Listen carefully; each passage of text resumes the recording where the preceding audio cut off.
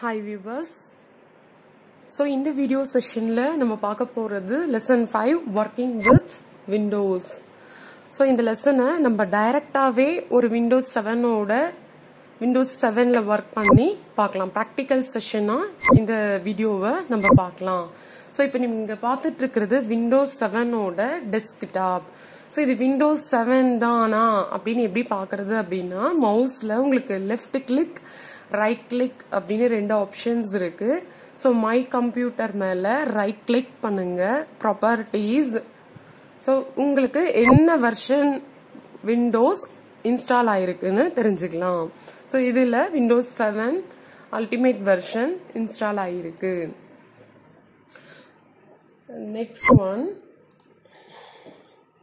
Windows 7 desktop. So desktop அப்படிங்கிறது என்னன்னு பாத்தீங்கன்னா லெஃப்ட் சைட்ல ஐகான்ஸும் கீழ உங்களோட டாஸ்க் பாரும் அண்ட் வால்பேப்பர் இது எல்லாம் சேர்ந்ததுதான் டெஸ்க்டாப்.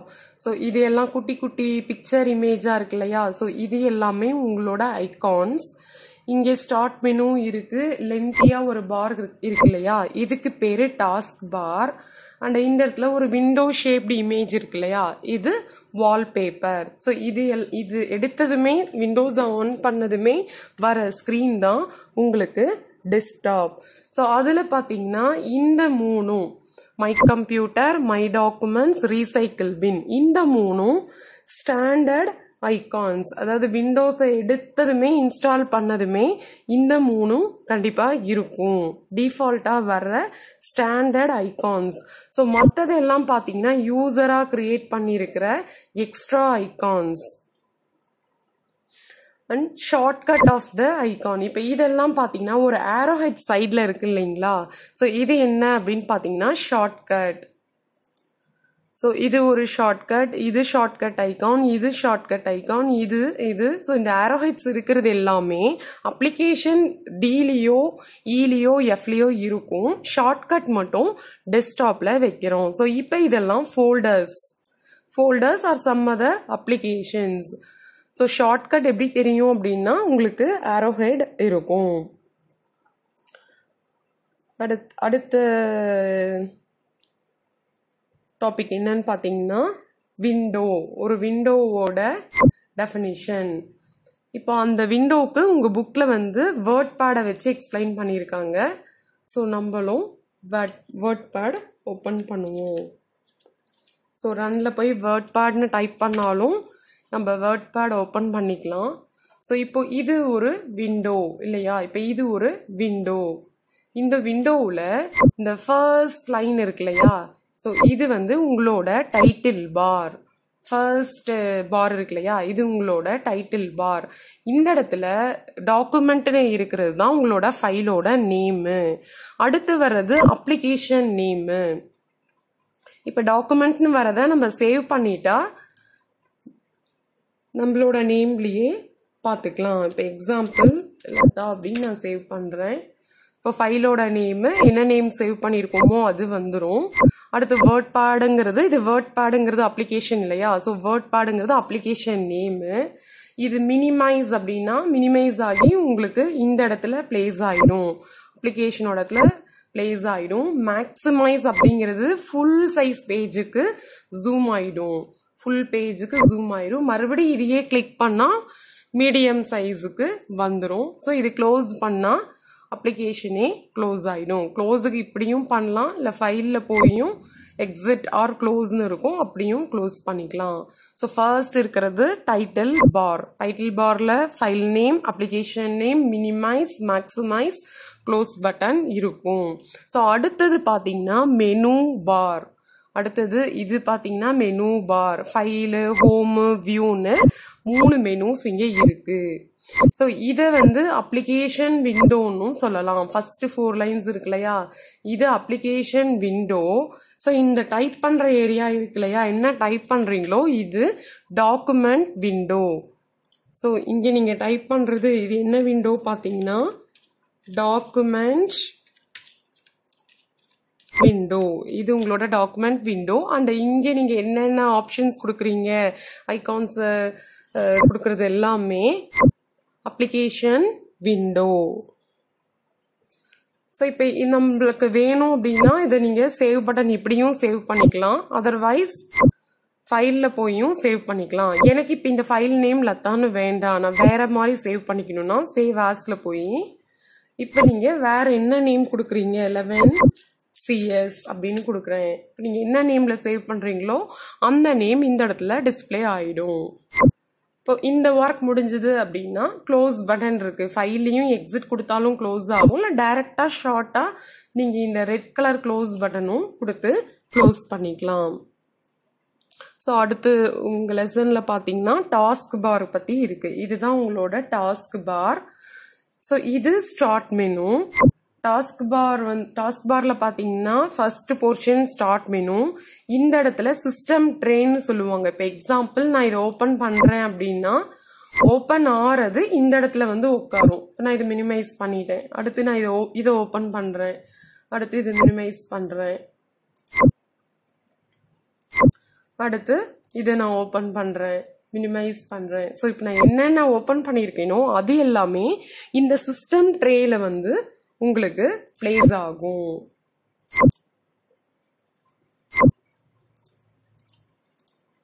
ஸோ சிஸ்டம் ட்ரேல உங்களுக்கு ஸ்டோர் ஆயிருக்கும். ஸோ இது டாஸ்க் பார். அண்ட் டாஸ்க் பாரை கஸ்டமைஸ் பண்ணணும்னா ப்ராப்பர்ட்டிஸ்க்கு போனா நம்ம டாஸ்க் பாரையும் எந்த கிளாசிக்கல் வியூவா இல்லை ஸ்மால் ஐகான்ஸா எப்படி வேணுங்கிறதையும் நம்ம கஸ்டமைஸ் பண்ணிக்கலாம். டாஸ்க் பார் வந்து எந்த லொகேஷன்ல வரணும், so task bar location on the screen bottom இல்லையா. இப்போ எனக்கு இங்க இருந்தா மேல இருந்தா சரியா இருக்கும்னா டாப்பும் நம்ம வச்சுக்கலாம், கீழேயே தான் இருக்கணுங்கிற கம்பல்ஷன் கிடையாது. எனக்கு பாருங்க மேலதான் இருந்தா பெட்டரா இருக்கும் அப்படின்னா நீங்க இந்த மாதிரி டாஸ்க் பாரை மேலையும் வச்சுக்கலாம். ஸோ அகெயின் கீழே இருந்தாதான் நமக்கு ஹெல்ப்ஃபுல்லா இருக்கும். ஸோ அகெயின் ப்ராப்பர்ட்டிஸுக்கு போங்க, சேஞ்ச் பண்ணணும்னா பாட்டம், இல்ல லெஃப்ட்ல வேணும்னாலும் லெஃப்ட்ல நம்ம பழைய செட்டிங்ஸே வச்சுக்கலாம். இதுதான் நமக்கு கன்வீனியன்ட். ஸோ டாஸ்க் பாரை கஸ்டமைஸ் பண்ணிக்கலாம். அடுத்து பார்த்தீங்கன்னா மை கம்ப்யூட்டர் ஐகான். உங்களுக்கு லெசன்ல மை கம்ப்யூட்டர் ஐகான் நெக்ஸ்ட் இருக்கு. ஸோ மை கம்ப்யூட்டர் ஐகான் இப்போ நான் டபுள் கிளிக் பண்ணி ஓப்பன் பண்றேன். ஸோ மை கம்ப்யூட்டர்ல எடுத்ததும் வர்றது என்ன பார்த்தீங்கன்னா உங்க ஹார்ட் டிஸ்கோட டிஸ்க் டிரைவ்ஸ். இப்போ என்னோட ஹார்ட் டிஸ்க் வந்து 500 GB ஹார்ட் டிஸ்க் அப்படின்னா நான் ஃபர்ஸ்ட் 100 GB நான் சி டிரைவா வச்சிருக்கேன், அடுத்து டி டிரைவா வச்சிருக்கேன், இ டிரைவா வச்சிருக்கேன், அடுத்து எஃப் டிரைவா வச்சிருக்கேன். ஸோ இது வால்யூமோட name. Local disk, study material, backup, மல்டிமீடியாங்கிறது அந்த வால்யூம் அந்த டிரைவுக்கு நம்ம கொடுத்துருக்கிற நேம். இப்போ இது ஸ்டடி மெட்டீரியல்ங்கிறது நம்ம வேற நேம்லயும் ரீநேம் பண்ணிக்கலாம். ஸோ அதுக்கு ரைட் கிளிக் ரீநேம்.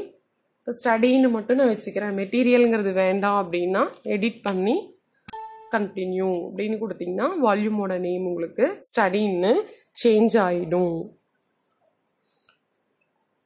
அடுத்து பார்த்தீங்கன்னா இப்போ உங்களுக்கு லெசன்ல என்ன இருக்கு அப்படின்னா மை கம்ப்யூட்டர்ல புதுசா ஒரு ஐகான் எப்படி கிரியேட் பண்றது. இப்போ டில நான் டியை ஓபன் பண்ணிக்கிறேன்.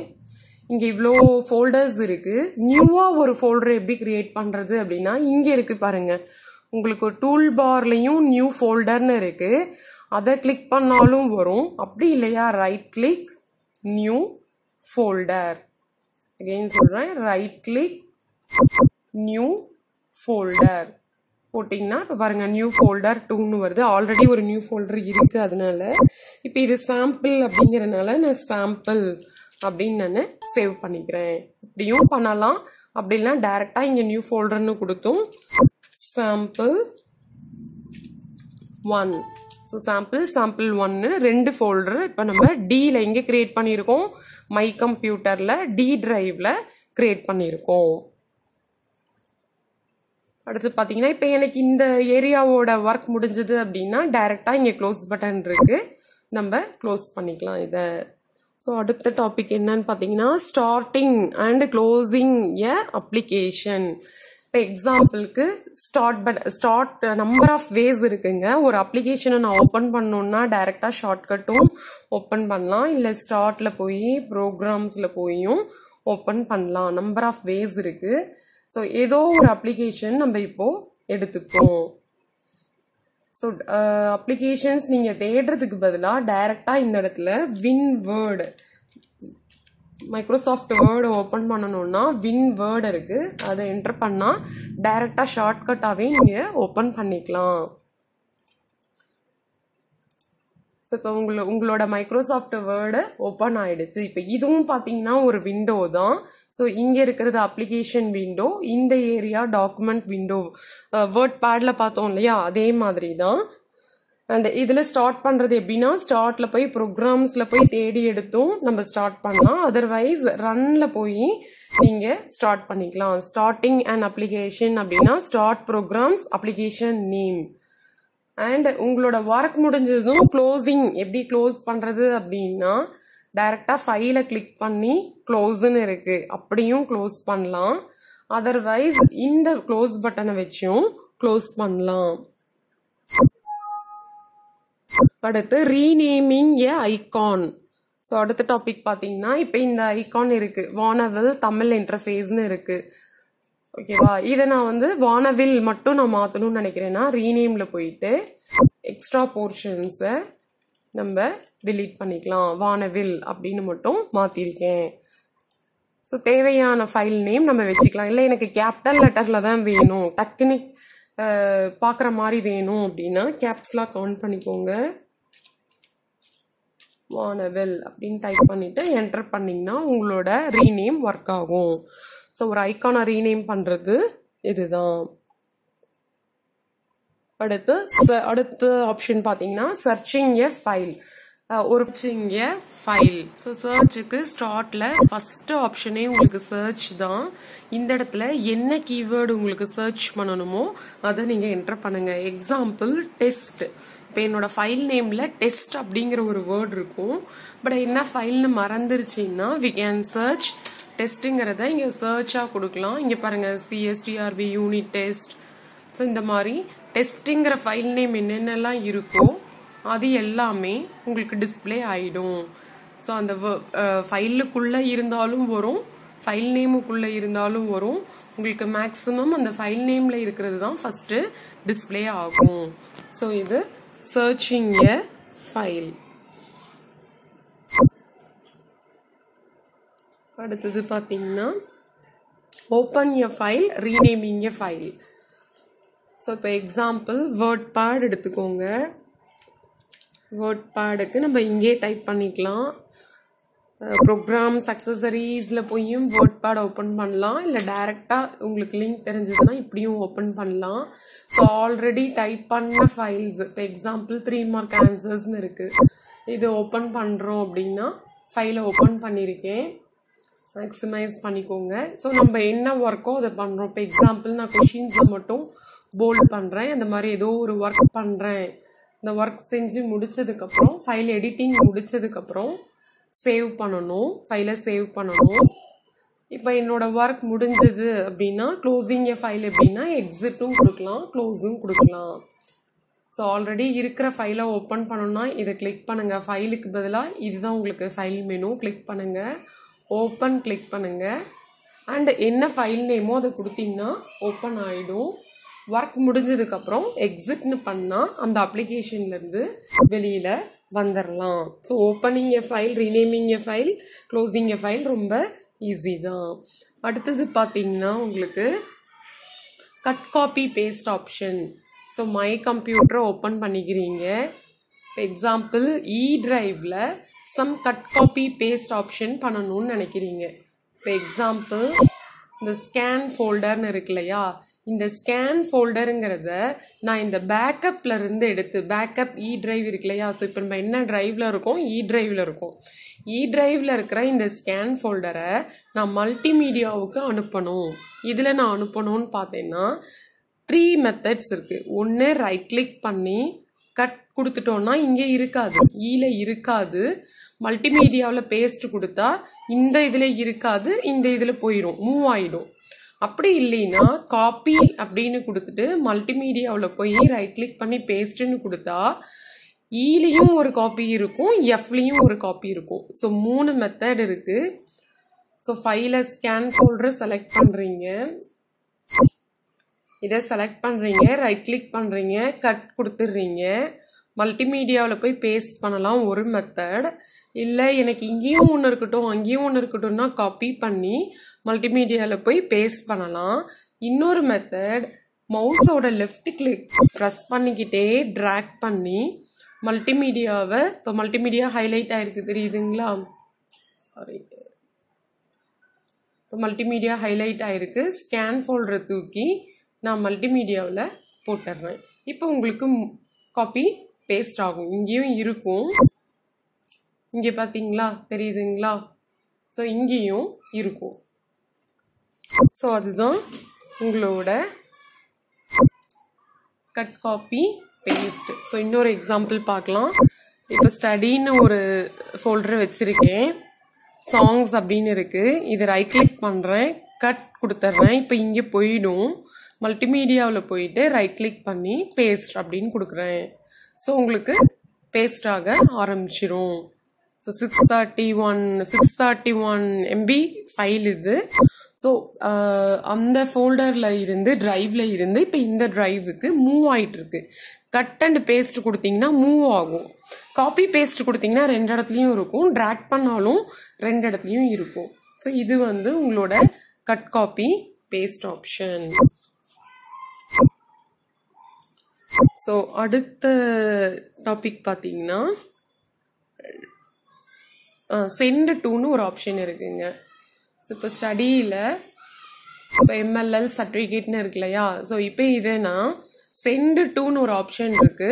அதில் கொடுத்து பென்ட்ரைவ் கனெக்ட் பண்ணியிருக்கேன் அப்படின்னா பென்ட்ரைவில் கொடுத்துடலாம். இப்போ இந்த இடத்துல நீங்கள் பென்ட்ரைவ் கனெக்ட் பண்ணியிருக்கீங்கன்னா பென்ட்ரைவில் கொடுக்கலாம். இல்லை மை டாக்குமெண்ட்ஸில் ஒரு காப்பி வேணும்னா மை டாக்குமெண்ட்ஸ்க்கு கொடுத்துடலாம். அதுவும் காப்பியிங் தான்.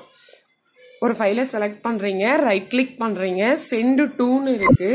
சென்ட் டூவில் ஒன்று பென்ட்ரைவ் கனெக்ட் பண்ணியிருக்கீங்கன்னா உங்களுக்கு பென்ட்ரைவ் நேம் வரும், பென்ட்ரைவ்க்கு காப்பி பண்ணலாம். அப்படி இல்லைன்னா இது பார்த்தீங்கன்னா 6 GB, கிட்டத்தட்ட 5.90 6 GB ஃபைல் இப்போ உங்களுக்கு மை டாக்குமெண்ட்ஸில் காப்பி ஆயிட்டு இருக்கு. இந்த சர்டிஃபிகேட் ஃபைல் வந்து உங்களுக்கு மை டாக்குமெண்ட்ஸ்க்கு காப்பி ஆயிட்டு இருக்கு. ஸோ இந்த மாதிரியும் நீங்கள் ஃபைலை சென்ட் பண்ணலாம். ஸோ அடுத்தது என்னன்னு பார்த்தீங்கன்னா ரீசைக்கிள் பின். இந்த ரீசைக்கிள் பின் இருக்கு இல்லையா, உங்கள் ஃபைலில் உங்கள் கம்ப்யூட்டரில் டிலீட் ஆன ஃபைல்ஸ் எல்லாமே இந்த ரீசைக்கிள் பின் தான் இருக்கும். இப்போ பார்த்தீங்கன்னா இத்தனை ஃபைல்ஸ் இருக்கு, இது எல்லாமே நான் டிலீட் பண்ண ஃபைல். இப்போ எக்ஸாம்பிள் இது ஸ்டூடெண்ட்டோட எம்இஸ் ஃபோட்டோ இருக்கு இல்லைங்களா, இப்போ எனக்கு இது அகெயின் வேணும் அப்படின்னா ரைட் கிளிக் பண்ணி ரீஸ்டோர், ரைட் கிளிக் பண்ணி ரீஸ்டோர். அது எந்த லொக்கேஷன்ல இருந்து டிலீட் பண்ணேனோ அந்த லொக்கேஷன்ல உங்களுக்கு வந்துடும். Restore, right click restore. So இப்போ எனக்கு எதுவுமே வேண்டாம், இப்போ இதில் இருக்கிறது எனக்கு எதுவுமே தேவையில்லை அப்படின்னா எம்டி த ரீசைக்கிள் பின் கம்ப்ளீட்டாக டிலீட் ஆகிடும்.